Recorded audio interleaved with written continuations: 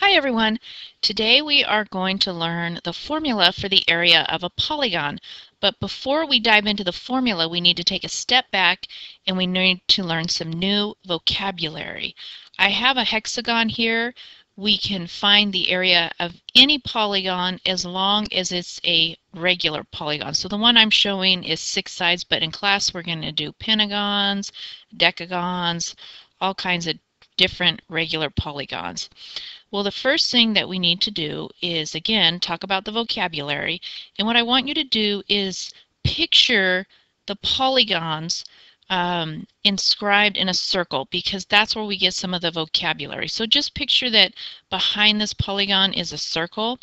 And as we know, if we were to take the center point and then draw a segment to this edge of the circle here, that this is called the radius in a circle. Well, in the polygon, we're going to give it the same name. So if you have a segment from the center point to one of the vertices of your polygon, it's called a radius. So again, it makes sense because it's called a radius in a circle. It's also called a radius in the polygon. Now we have a new word, and I want to just put one more in because what we're trying to do is create a triangle, and we're going to use the triangle to find the missing pieces. But anyway, we have a new word, and you know how much I absolutely love geometry, but this is the only word that I don't know where they came up with this word. It makes me laugh every time I say it. But if we were to draw a perpendicular from this center point here and anyway, draw this straight down. This is called, are you ready? An apothem. I don't know where they came up with that. Like I said, it makes me laugh every time I say it.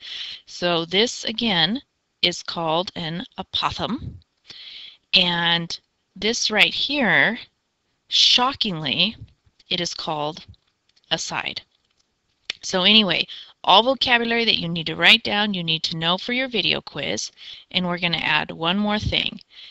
In the polygon, we are going to draw in a central angle. And remember that this polygon is inscribed in a circle.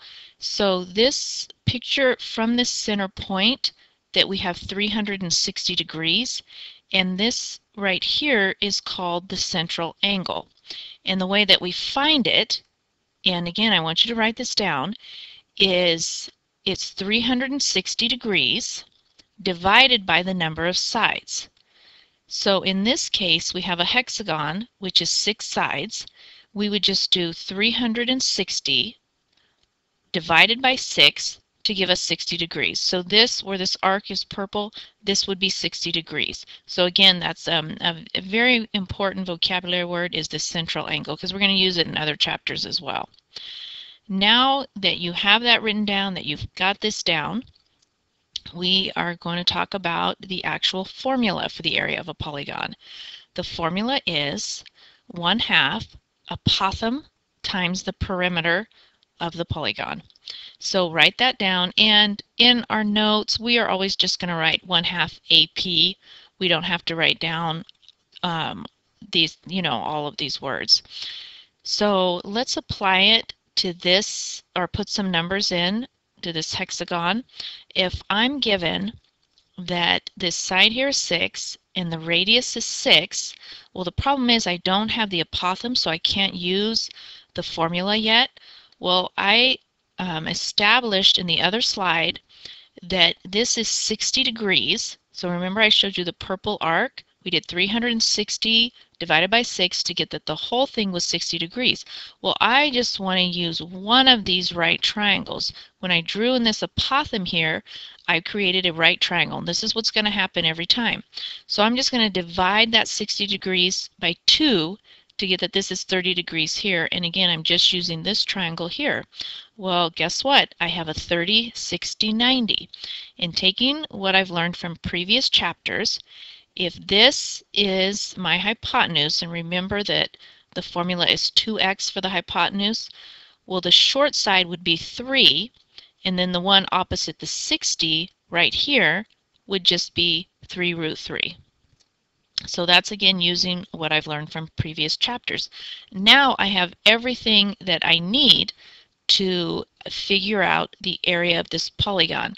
And when you get to class, we are going to have polygons that have different numbers of sides, and we're also going to have central angles that are different degree amounts, and that's where we're going to use trig, the 45-45, so that's what you have to look forward to.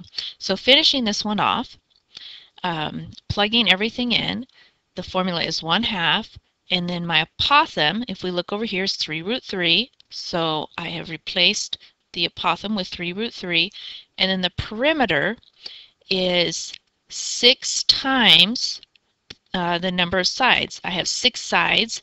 Each side length is 6, so 6 times 6 is 36. So that's how I got the perimeter. And then just simplifying that, it would be 54√3 units squared. So again, for your video quiz, I expect you to know up to the point that you know the formula for the area of a polygon, you know all the vocabulary, and you know how to find the central angle. But as far as this harder stuff, we're going to do that in class, and we're going to practice, practice, practice, and you're going to master this. Anyway, I'll see you guys in class.